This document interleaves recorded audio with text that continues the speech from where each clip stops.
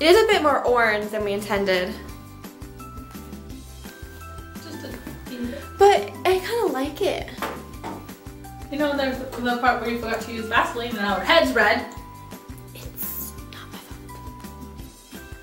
What? Pinkish. Then I've got mermaid hair with one part that's not dyed.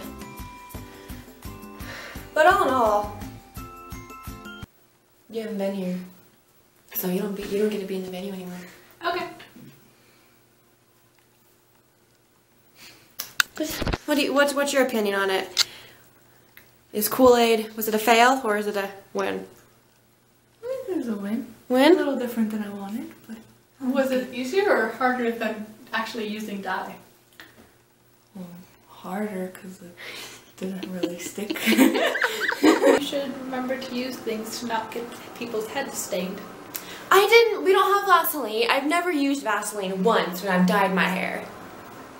This is why Allery looks like this now. It's okay, it'll go off. Well, that was our Kool Aid hair dye experiment. Hope you guys enjoyed. Don't forget to like and subscribe and to tell me I don't know.